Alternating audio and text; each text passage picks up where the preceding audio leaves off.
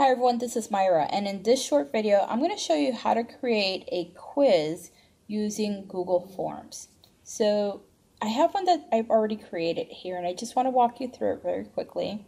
As you can see, it's just a title with some text, and then if I scroll down, there's also a header here. If I scroll down, you'll see the questions in here with some options. And this one has a total of 4 questions. And you'll see that it's very simple. There's nothing like groundbreaking on this. So let me show you how I made this. Okay, so I'm going to go into my Google Drive. I'm going to click on More.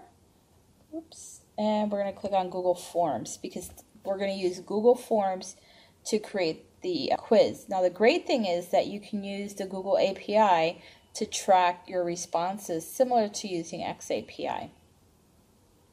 Alright, so we start off with just a blank template.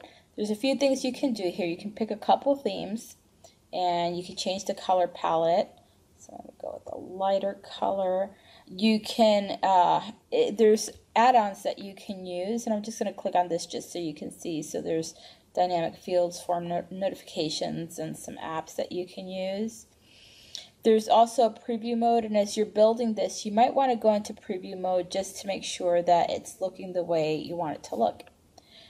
So we're going to give this a name. So let's begin, and we'll just click on Untitled Form here, which is the default name it's granted, and we're just going to call it Quiz.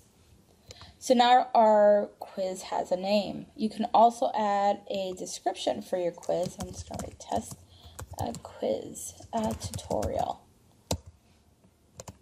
And easy as that. So this is in quiz mode because I've created a quiz previously. It was the last thing I created, so it's taken the default. If you go in and it's not in quiz mode for you, just click on the settings cog over here and click on quizzes, and you can select to make it a quiz. And you have some options here. You can decide how you want to assign point values, correct answers, missed questions. You can also go into general and collect email addresses. You can limit responses. There's a bunch of stuff you can do. So let's just click save. Okay, so now what this is going to do is, because I'm in quiz mode already, I can just really start typing my questions. So the first question, is the sky blue? Because it's just a generic question. We can select what type of question we want this to be. Short answer, paragraph. I'm going to leave it as a multiple choice. So we can upload an image if I had an image. We can also make the options images, which is pretty cool. So instead of having words, we can do that. But let's do this. Let's just add in our options here.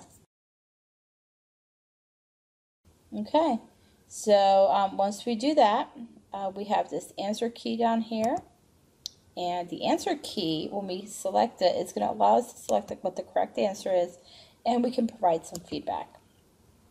So for incorrect answers, we can say, sorry, the sky is really blue. And for correct answers, we can say, great job. Let's see. You're right. If I could type today. The sky, you're right, the sky is blue. And we can save it. So now what we can do is we can add another question. We can edit this question. To add another question, you just click the plus sign here. And you go through the same kind of specs. So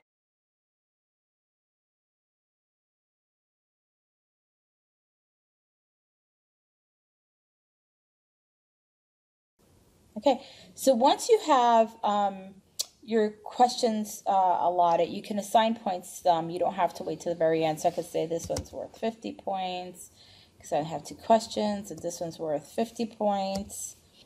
So you need to explore this because you can add videos, you can add images. But once you're ready, the other thing you have to do is click on responses.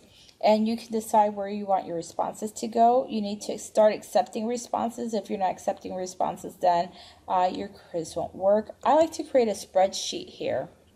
So then all my answers would go to the spreadsheet, and I can download it and really look at the answers and try to quantify it, and it's pretty cool because you'll be able to see when they took the quiz, what the score was.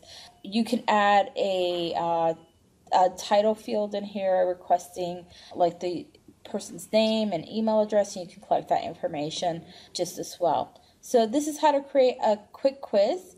So let's preview it before I finish.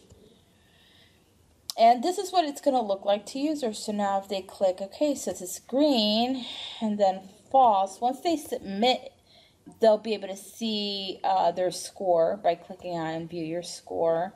And they'll be able to see the correct answer and the feedback. So Google Forms is a little bit different, but I hope you found this useful. And if you have questions, be sure to post it.